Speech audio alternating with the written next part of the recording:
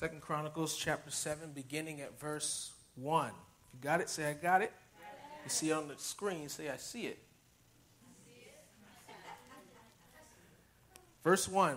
When Solomon finished praying, fire came down from heaven and consumed the burnt offering and the sacrifices, and the glory of the Lord filled the temple.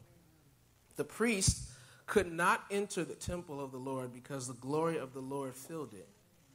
When all the Israelites saw the fire coming down and the glory of the Lord above the temple, they knelt on the pavement with their faces to the ground, and they worshiped and gave thanks to the Lord, saying, He is good. His love endures forever. Then the king and all the people offered sacrifices before the Lord, and King Solomon offered a sacrifice of 22,000 head of cattle and 120,000 sheep and goats. So the king and all the people dedicated the temple of God. The priests took their positions, as did the Levites, with the Lord's musical instruments, which King David had made for praising the Lord, and which were used when he gave thanks, saying, His love endures forever. Opposite the Levites, the priests blew their trumpets, and all the Israelites were standing.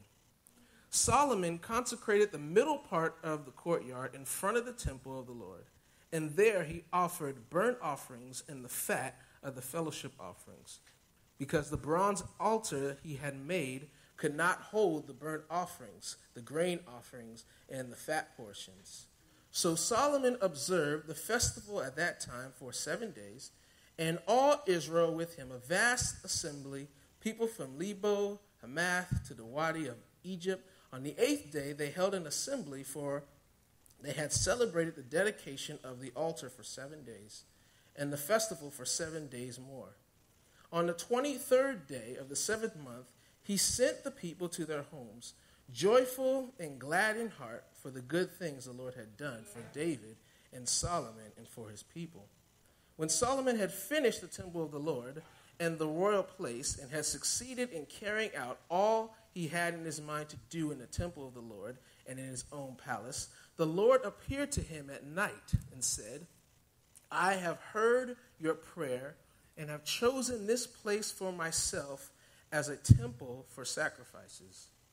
When I shut up the heavens so that there is no rain, or command locusts to devour the land, or send a plague among my people, if my people who are called by my name will humble themselves and pray, and seek my face and turn from their wicked ways, then I will hear from heaven and will forgive their sin and will heal their land. Now my eyes will be open and my ears attentive to the prayers offered in this place. I have chosen and consecrated this temple so that my name may be there forever. My eyes and my heart will always be there. As for you, if you walk before me as David your father did, and do all I command and observe my decrees and laws, I will establish your royal throne as I covenanted with David your father when I said, You shall never fail to have a man to rule over Israel. But if you turn away and forsake the decrees and commands I have given you, and go off to serve other gods and worship them, then I will uproot Israel from my land, which I have given them, and I will reject this temple I have consecrated for my name. I will make it a byword and an object of ridicule among all peoples. And though this temple is now so imposing, all who pass by will be appalled and say, Why has the Lord done such a thing to this land and to this people? People will answer, Because they have forsaken the Lord, the God of their fathers, who brought them out of Egypt, and have embraced other gods, worshiping and serving them. That is why he brought all this disaster on them. I'm tagging the message, If my people. If my people. One of my favorite shows growing up, movies actually, was the movie Aladdin.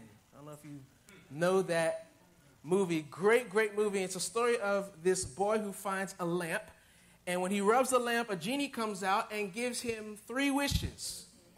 And he can't ask for more wishes. You get 3 wishes for anything he wants. And so I used to love that story growing up.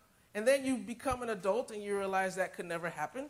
And so you're upset about that. But Why in the world would anybody not want to get 3 wishes for anything they wanted?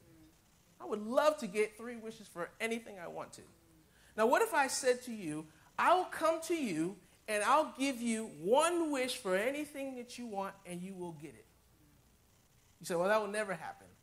Well, it actually did happen, because Solomon, as we finish reading about his story in this particular passage, in chapter 1 of 2 Chronicles, Solomon is laying in bed and God comes to him and says, ask me for whatever you want. Now, God's never come to me and asked me that question. Ask me for whatever you want.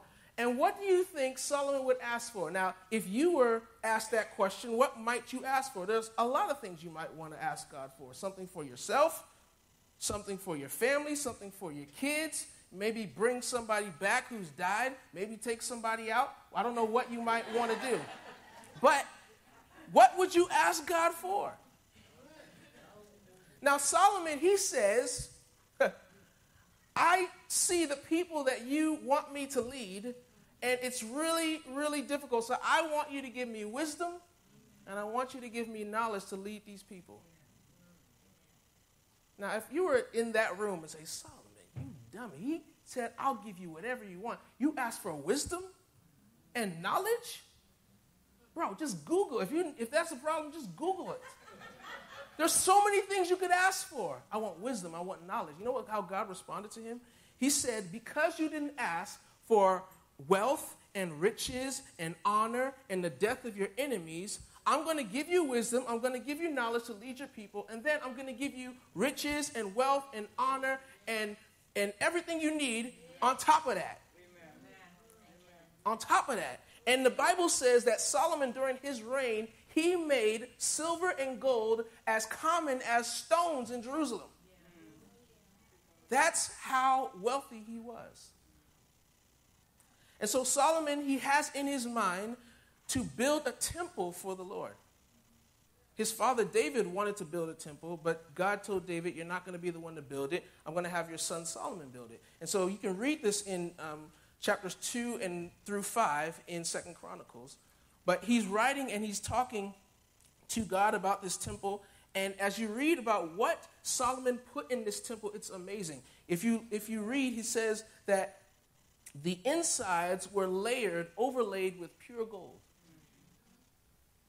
And as you read all the things that were put into the temple, it was an amazing, magnificent temple. And so they took some time to make the temple, to finish it, and then they furnished it. They brought the things that were consecrated to God, and they put in the temple. Then they brought the Ark of the Covenant, and then they were going to have this big party to dedicate the temple to God, because God had no place for him to be worshipped. He always had to be carried in the tabernacle or the tent of meeting. And so he said, I need a place where I can meet with my people. So Solomon says, I'll build it. And they get to this day where the temple is built, and Solomon stands before the people. He blesses the people. And then in chapter 6, he prays a prayer of dedication and blessing over the people and over the temple. And we'll look at it in a minute. And then we get to our text, chapter 7. And the whole question is, was God going to look at this temple that they had built for him, and was he going to be pleased with it?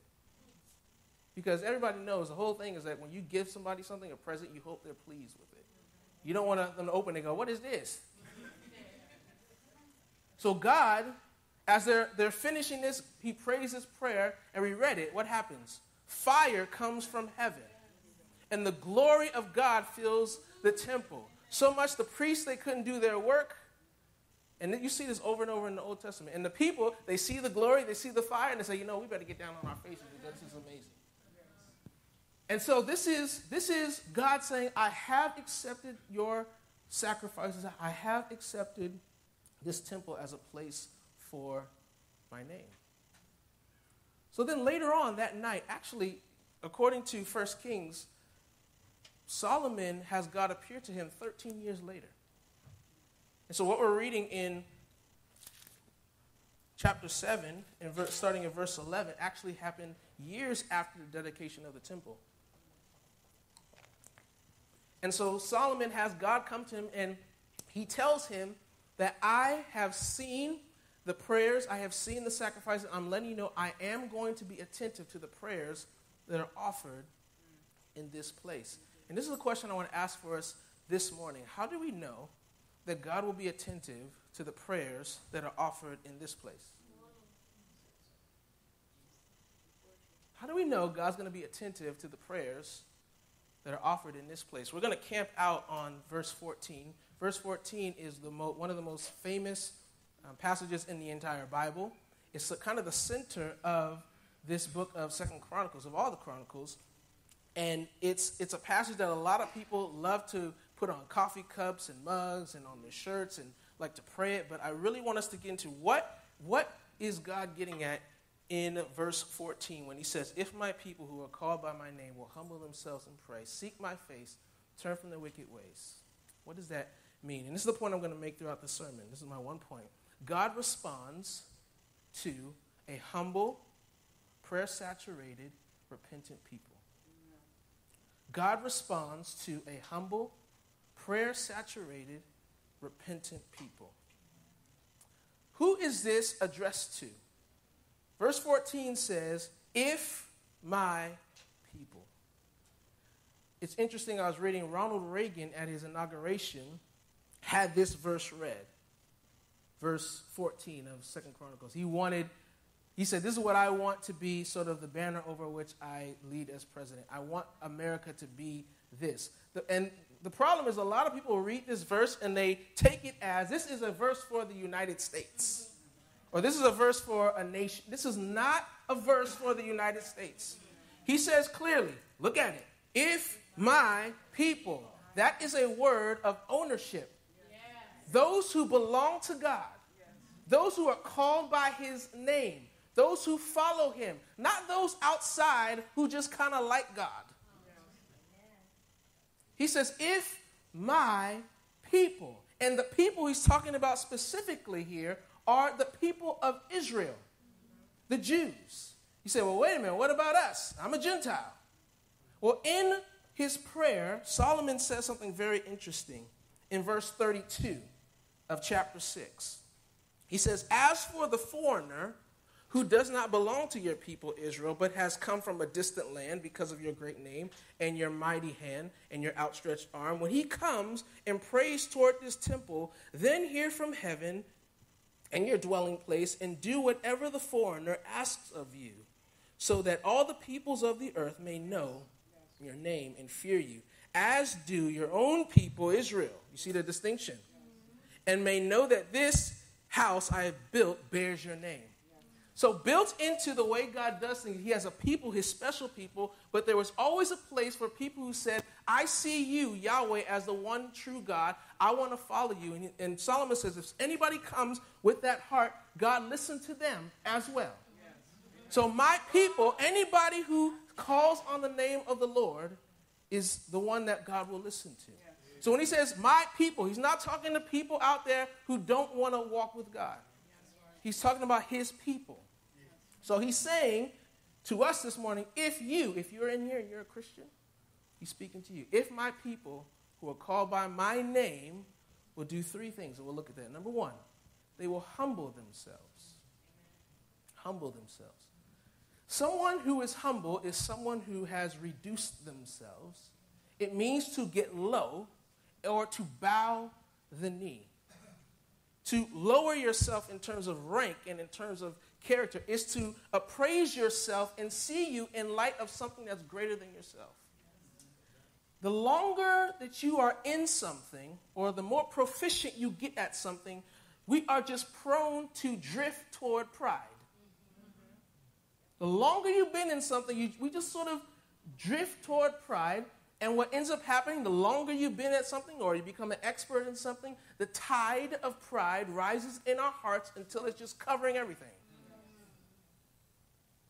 And what God is saying is, I want a people who humble themselves. The longer you've been in something, if you've been to the gym in January, you know all the newbies come in who haven't been to the gym in years. And they're looking at all of the equipment, trying to read it and trying to figure out what's going on. They're using the equipment all wrong, and you're just sitting there like, oh, my gosh, look at these guys. Terrible. Or maybe the new person at your job, they don't know all the lingo, they don't know all the terminology. And so you just sort of, you feel like you're a little bit better than them. Just the longer you've been in something, you just drift toward pride. Happens spiritually too. You've been in church your whole life. You can finish the preacher's sentences. You've been in church long enough, the pastor starts telling the story, you know exactly what he's going to say.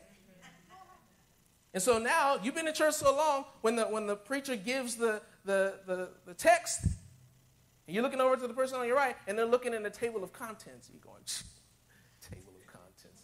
He said Genesis chapter 3.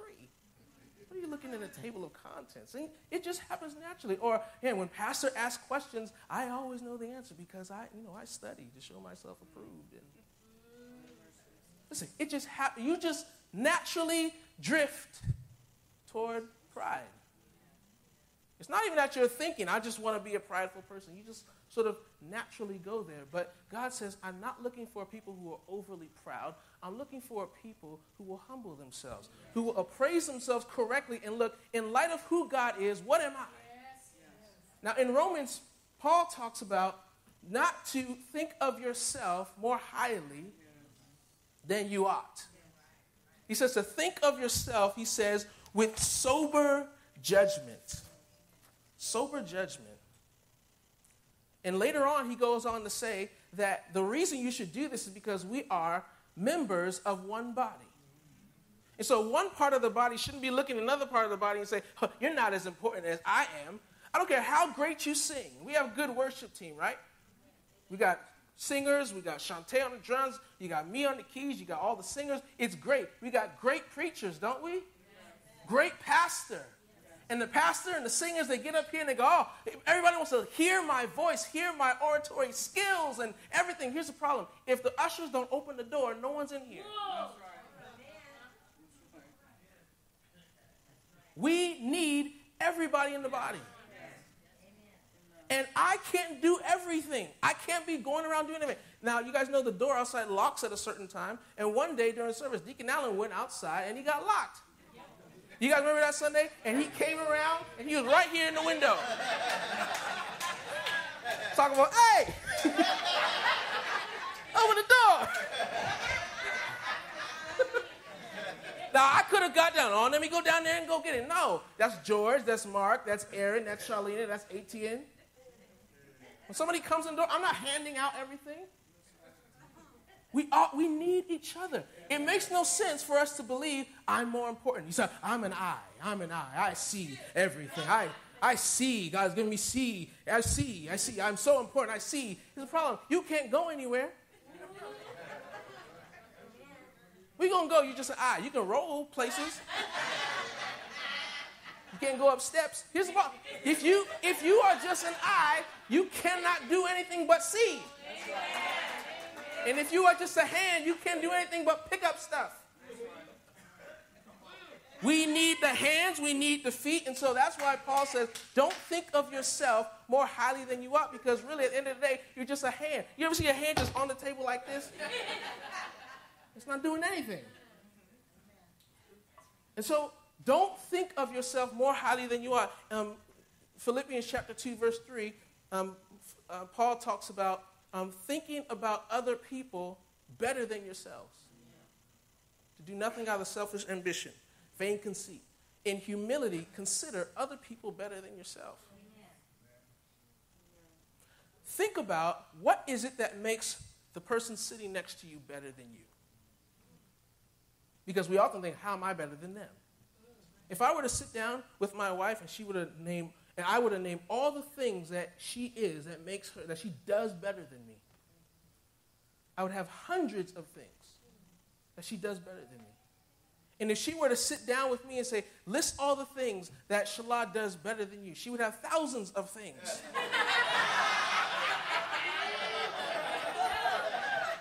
I'm kidding, reverse that.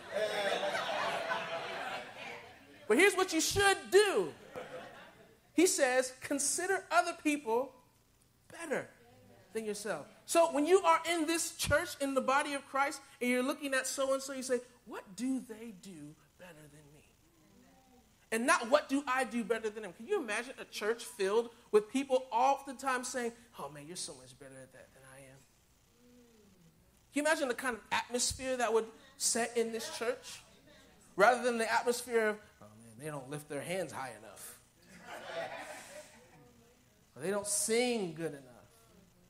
Man, you sing so much better than me. Or, oh man, you lead so much better than me. Oh, you're so much of a better teacher. Oh, I love how you're able to pray with people. And we're just constantly encouraging one another instead of feeling like we're better than other people. He says, consider other people better than yourselves. And it goes on and on and on. We can keep going. James, in chapter 2, verses 11, he says, he who said, do not commit adultery, also said, do not commit murder. If you do not commit adultery but do commit murder, you have become a lawbreaker. Jerry Bridges wrote a book called Respectable Sins. It's a book that is written because there are certain sins, he said, that we tolerate. So we see it in other people, but we don't look at our own self. And this is what James is saying. He says, if you say, well, look, I don't commit murder. See, but you do commit adultery. Here's the thing. You are both lawbreakers. So whether you are an adulterer or whether you are a murderer, you both have the same name tag. Lawbreaker. And so you cannot feel you're better than somebody else in the body of Christ because we all come before God as lawbreakers. I used to think, man, I don't have a testimony. Because I know some of you guys, before Christ, you're crazy. And I would hear people in testimony service, Before Christ, I tried to kill 3 people, and I used to sell drugs, and I was a pimp. I got warrants. And they just going on and on and on and on. Then it gets to me. And I'm like, my testimony, I felt I didn't have a testimony. I'm like, well, before Christ, my mom used to tell me to go to bed at 9, and I would go to bed at 10. But then Jesus came into my life. And I started going to bed. When she told me, even earlier, she told me, you only get 1 cookie. You can only get 1 cookie. And I took 4. But Christ, he picked me up, turned me around, told me to put those cookies back. And now I'm walking with the Lord. I don't steal cookies anymore. I go to bed on time. Praise God for his grace. I'm a sinner saved by, how ridiculous does that sound? That's how I felt when I was in church. Like, man, I ain't never tried to kill nobody. Except for Shantae a few times.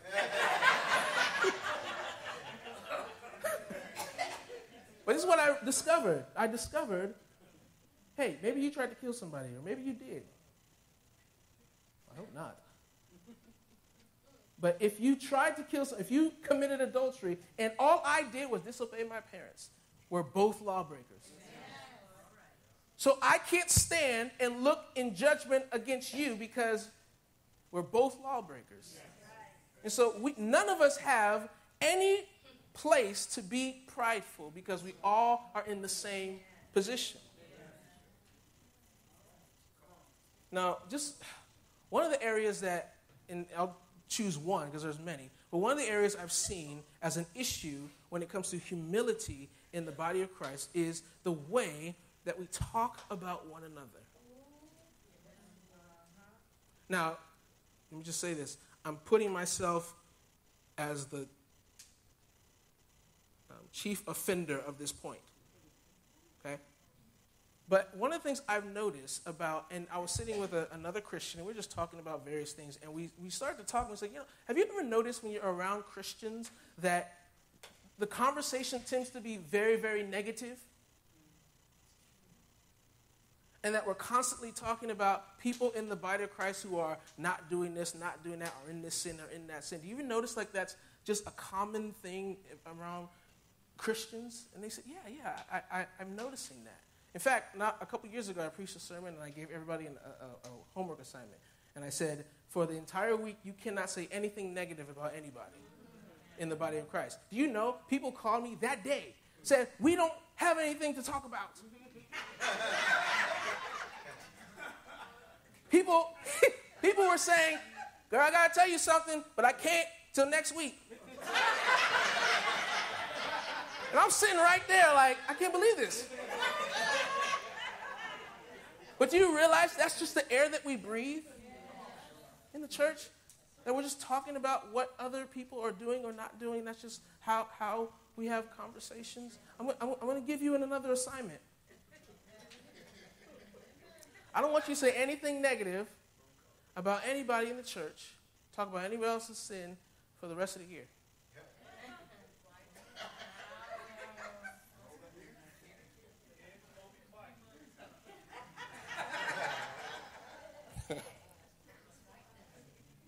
Now, you might be saying, well, man, because I know some of us are, oh, man. Now, here's what I'm not saying. This does not mean we don't deal with sin in the church. We do deal with sin, but to deal with sin in the church, we need to do it biblically. And two ways. They both start with the letter P. Number one, it's dealt with from the pulpit. 2 Timothy chapter 2, verse 4 and 2, Paul tells Timothy, preach the word, be prepared in season and out of season. Then he says, correct, rebuke, and encourage.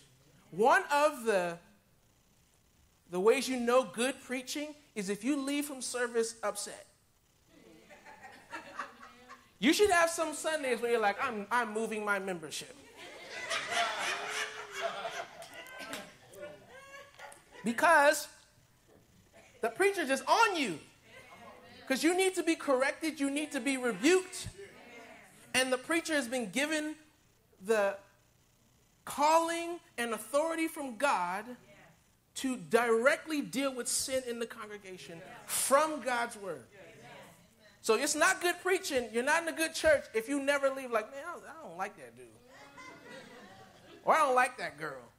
I've had it. There's times I'm like, I'm leaving this church. My dad verbally lambasted me in front of everybody. Some people have actually left. Because we've been faithful to teach the Bible. We teach, and we correct, we rebuke, we encourage. We need to make sure we're not just beating people up. But it needs to come from the pulpit. That's the first. But secondly, if we deal with sin in the church, and again, we're still dealing with humility, it needs to be done personally. Here's the big difference.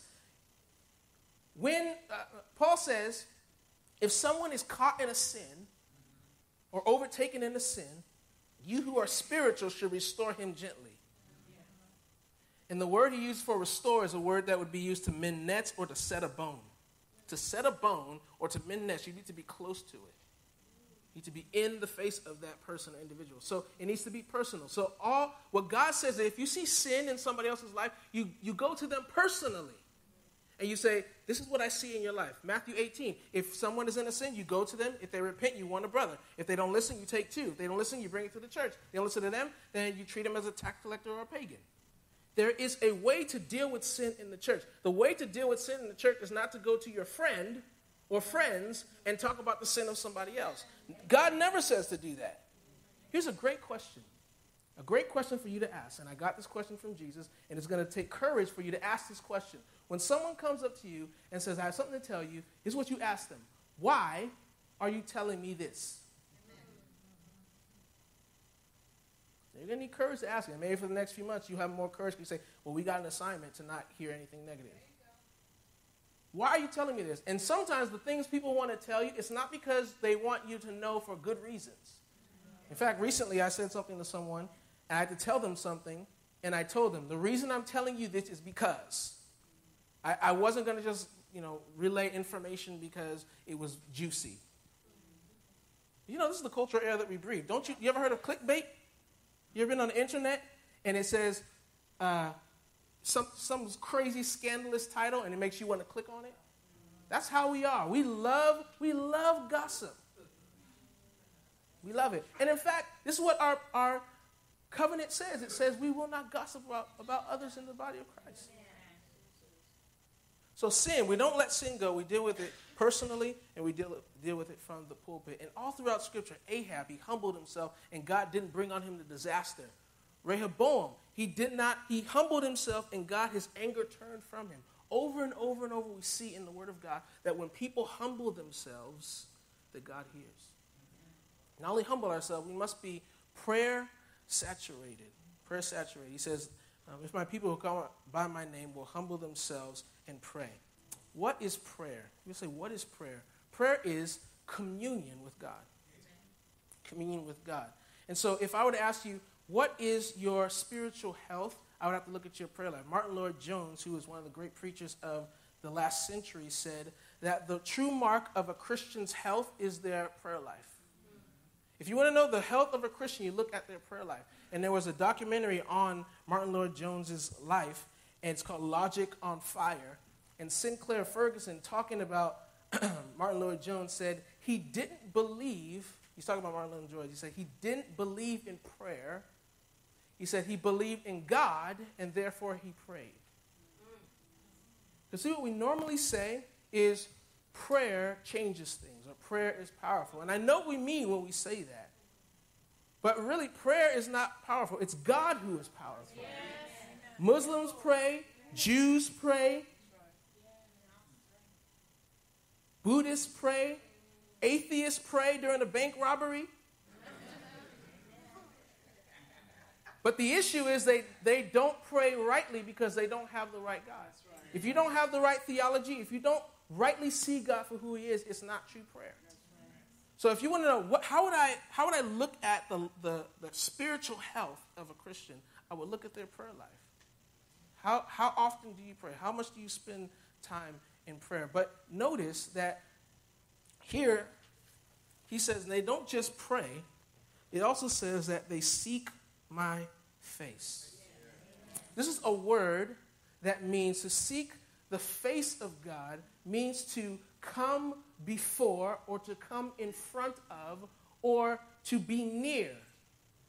The word for face is interchangeably used with to seek his presence. In fact, there's a passage that says, seek his presence continually. It's the same word. So when we are talking about seeking the face of God, it's talking about coming before him, coming before his face. It's the same word that would be used of a person who's seeking an audience with the king. Said they want to come before the face of the king. And the way you would know that a king liked you is he would turn his face towards you. If a king would turn his face away from you, it means that he rejected you. And in the scripture, we say, make your face shine upon us. What that comes from is the idea is a person's face shows their joy. It's what's in God's full of joy, and therefore when his face shines on us, it means he's blessing us. He says, seek my face. Seek my face. When you're talking to someone, you look at them in the eye, in the face. You don't talk to somebody and look at their elbow.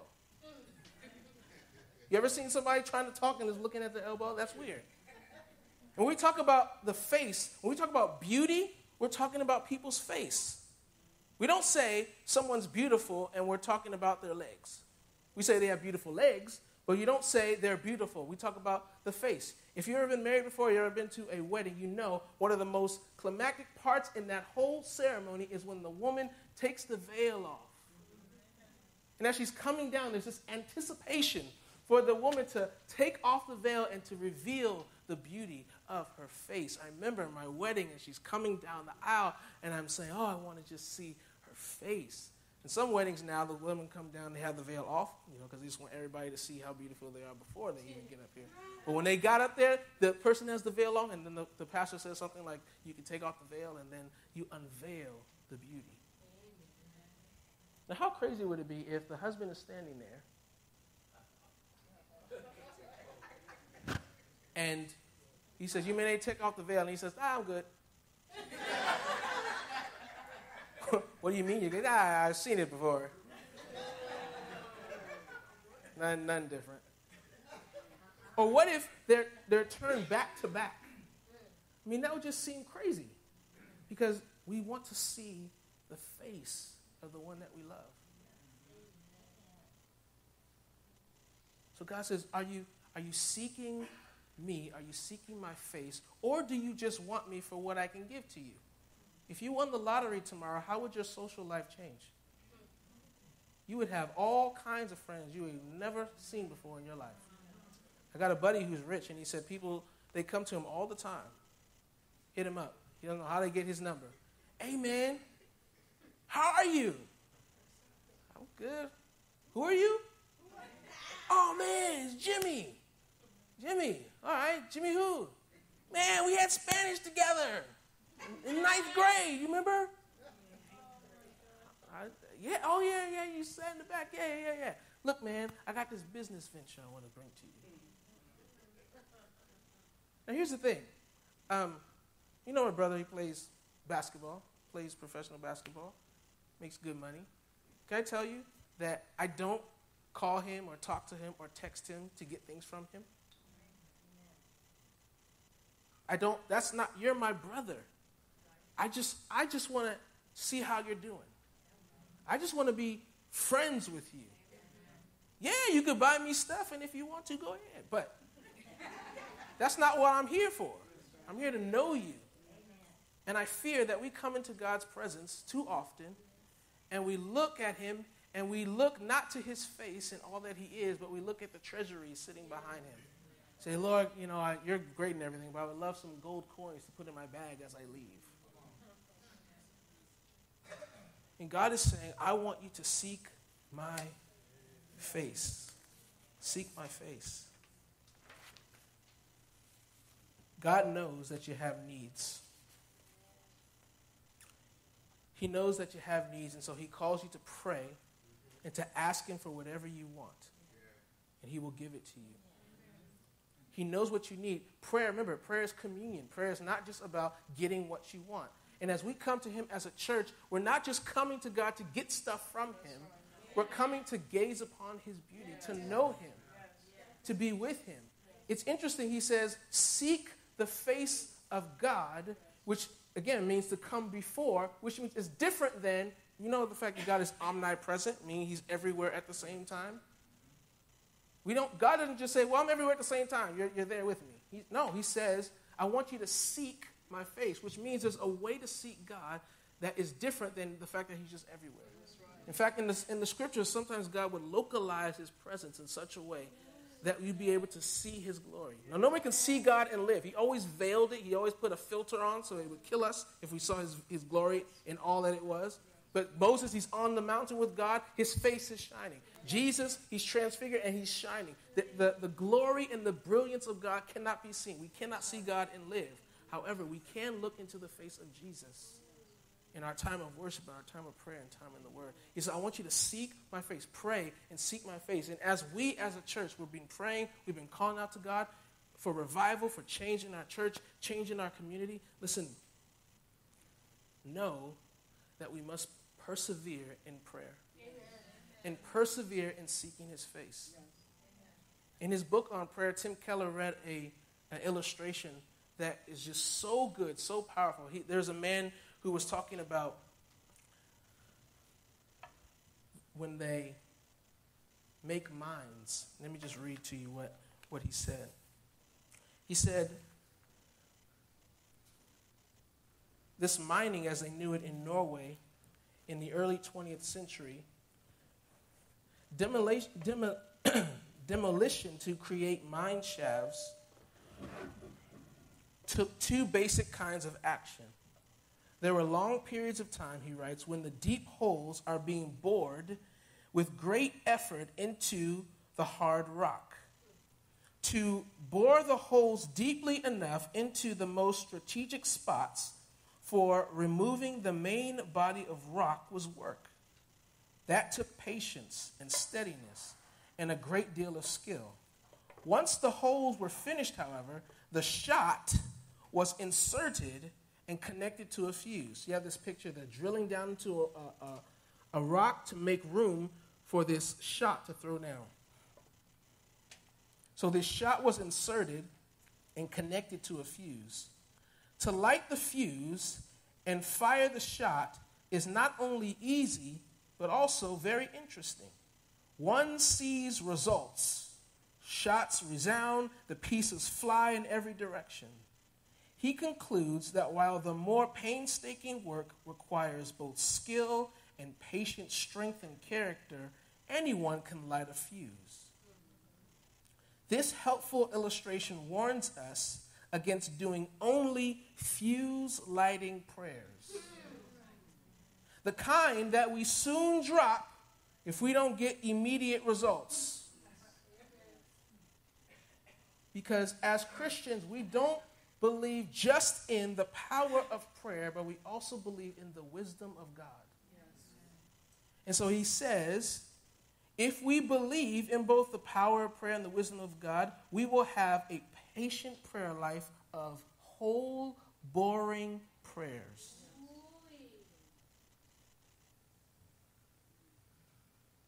Why is it we pray 99 times for this, and it seems like nothing has happened? And then on the 100th time, a fuse is lit, and revival breaks out.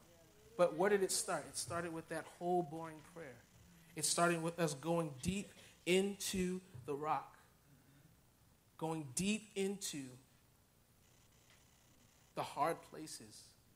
And then one day we'll pray, and this place will be filled. People will start coming, but it's going to be those who prayed those patient, whole, boring prayers. Let's not give up praying because we may not see the results that we think we should see. We got to be patient and continue to bore down. Lastly, he says, I want you to turn from your wicked ways. Humble yourselves, pray, seek my face, and then he says, turn from your wicked ways. The word ways is a word that means road or course or distance, and it's a word that comes to mean lifestyle. When you're talking about turn from your wicked ways, he's not, what we do oftentimes, we just talk about individual and particular sins, but we don't often talk about the course that we're on. We don't talk about the lifestyle. When you're in church, I heard this prayed all the time. God, forgive me for not spending enough time with you. Great thing to pray. But if you were to ask that person the next day, hey, what have you done so that you're able to spend more time with God? Oftentimes they'll look at you blankly. Because for many of us, all we want to do is just pray the prayer of confession. Just confess it. But you actually have to do things to change. That's what repent means. It means to turn, to change your mind, and to go another direction. So if you say, God, I want to spend more time with you, that means you got to watch less Netflix. I know seems like every month they got a new series that you can watch. You can spend hours just sitting there watching it. And I'm not saying there's anything wrong with that. I watched Luke Cage in 2 days. But I'm just saying that there is a way for us to repent or to just simply confess sins without actually turning from the way. So what are you doing to actually make sure that the sins that you're committing and the things you're confessing before God, you don't commit again? I'll give you an example from my own life. I give Mondays to my family as a family day. And on this day, I also at night, 6:37, play basketball. And so we do our stuff during the day, and then around 6 or 6:30, I start getting ready for basketball. And the wife would say, "Oh, you're going to basketball?" I said, "Yeah, that's what I do every." She says, "You don't want to spend the whole day with us?" I said, "No." I want to play basketball. And then I'd be in church. Oh, God, make me a better husband. I want to spend more time with my family, and I want to spend more time with my son. Then Monday comes, and I'm like, I'm going to play basketball. I'm going to not do that. You ever been spanked by the Lord?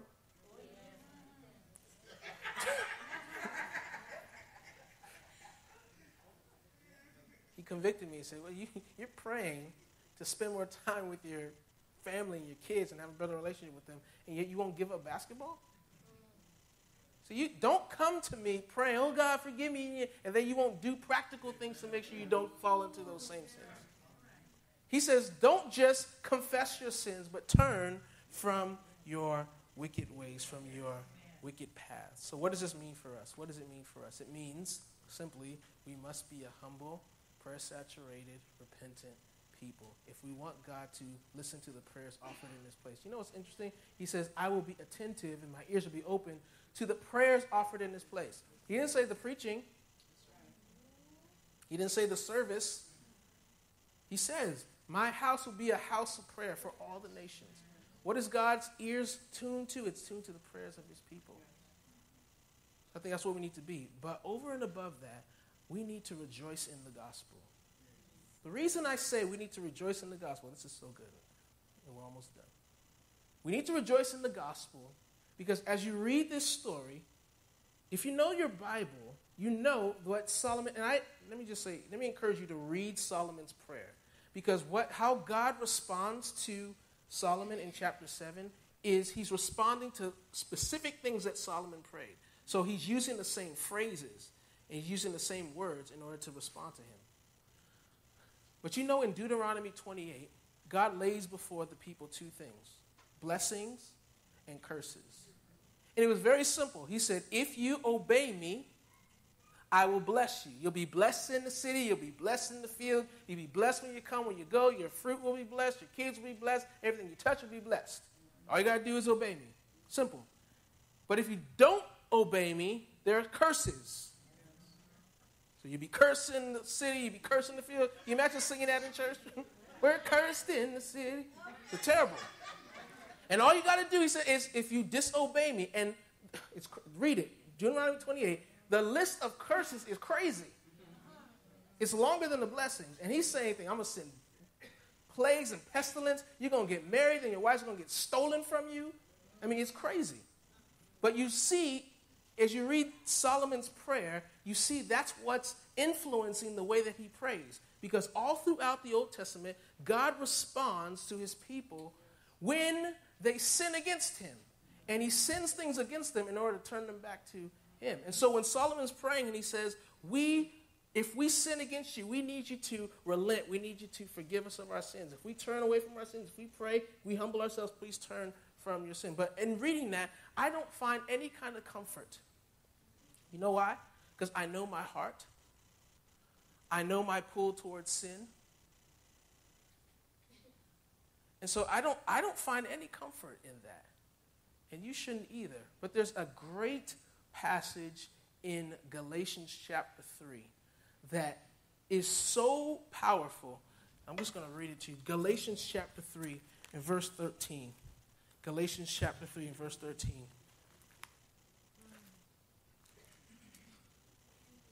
Now remember, he says, I lay before you blessings and cursings. If you obey me, there's blessing. If you disobey me, there's cursings. Listen to what Paul says about Christ. He says, verse 13, Christ redeemed us from the curse of the law by becoming a curse for us. For it is written, cursed is everyone who is hung on a tree. He redeemed us in order that the blessing given to Abraham might come to the Gentiles through Christ Jesus, so that by faith we might receive the promise of the Spirit. This is the great and glorious gospel, because I don't care how hard you try, you cannot be obedient to God the way he calls you to be obedient to him. And do you remember at the end of 2 Chronicles, it says that if they did not obey God and if they walked away from him, that the temple would be destroyed and that people would walk by and say, see, God has abandoned them. God doesn't like them. It would become a byword. It would become a disgrace. And they would walk by and point it and make fun of it. You notice that outside the city of Jerusalem, Jesus is on the cross and people are walking by saying, look at him. He's under God's curse. God is not pleased with him. God does not like him. Why? He must be a sinner. He must be an evil man. Because only an evil man would be on a cross. Listen, that they did not know is that Christ on the cross was bearing my curse. He was bearing your curse. And it gets better than that. He bears our curse, and through his death and his resurrection, he then dispenses the blessings of God to us. So the Old Testament law that says there's blessing and then there's cursing, God takes on the curse and then he dispenses the blessing to us. The blessing of Abraham. God says of Abraham, he believed God and it was credited to him as righteousness. All those who come to Christ, who believe and trust in him, the curse of the law is put on Christ, and we get the blessing of God. And so I don't have to fear to be cursed, because Christ was cursed in my place. In verse 10, he says, all who rely on observing the law are under a curse. For it is written, curses everyone who does not continue to do everything written in the book of the law. Everyone who tries to do what's right in the book of the law is cursed. Why? Because all the Old Testament sacrifices, and Hebrews tells us this, all the Old Testament sacrifices were really, they were not adequate to deal with sin. They could not deal with the guilt of the sinner. They were just sort of like a Band-Aid until Christ came. They call it was an advanced announcement of the gospel. That before Christ came, he said, there's coming a Lamb of God who will take away the sins of the world, who will be sacrificed once for all. Amen. And so as you and I stand before God today, we know he bore our curse. All the curses of the law are put on him, and we get the blessings of God, the promise of the Spirit, and we can now walk with him. Listen, Dr. Russell Moore said the worst thing that could happen to you is not that you get cancer. The worst thing that can happen to you is not that you lose your job. The worst thing that can happen to you is not that you get a divorce. The worst thing that can happen to you is not that your car breaks down. He says the worst thing that could happen to you, Christian, the worst thing that can happen to you has already happened.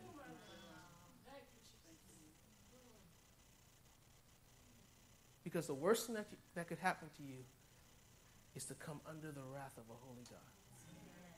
And Christ on the cross, for all those who will believe, will take that curse, put it on himself, and give us blessing. Amen. Let's pray.